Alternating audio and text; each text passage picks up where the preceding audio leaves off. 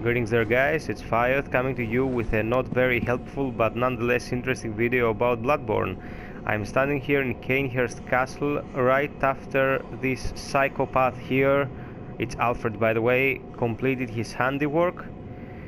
Fucking sadist. And as you all know, from this point in the game you can get the queenly flesh that can be used to, spoilers alert, revive Annalise later on in the game after defeating Ebrietas.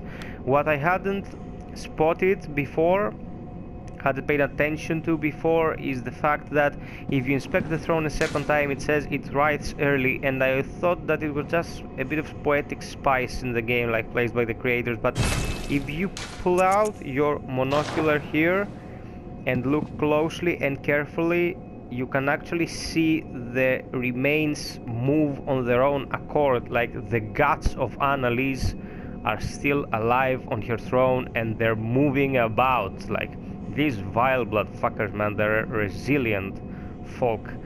I'll have to give them that. So that's a tiny bit of detail here, the kind of detail From Software always gives and throws around in their games. Just wanted to point this out. The rest of the Queen's quest can be found in the link provided in the description and in the vid itself. So you want to know how to revive her and be able to continue on collecting dregs for her and advancing in the Vile Blood Covenant, you can just check that out. It's been FiOth guys, I hope you found this interesting. Don't forget to sub and like it, and I'll see you on the next vid. As always, stay frosty, be well, and strive for perfection, people.